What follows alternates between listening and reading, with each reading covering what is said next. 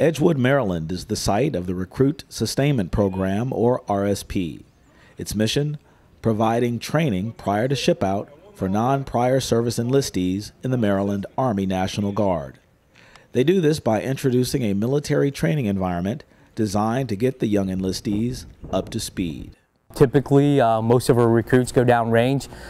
They either receive Distinguished Soldier for their training site, or typically Honor Grad, because again, we have programs like Strive for Skills in place, which again prepares them for what they're going to encounter down at basic training in AIT. On this day, enlistees were putting in work, practicing their physical training. Weekend drill instructor, Sergeant First Class Kevin McCluskey says the training is second to none. I mean, we do a pretty good job. We got great drill sergeants.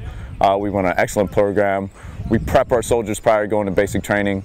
I think we're just as good, or maybe even a step above.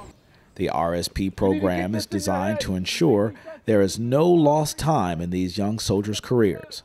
Reporting for the 29th Mobile Public Affairs Detachment, I'm Army Staff Sergeant Ron Lee.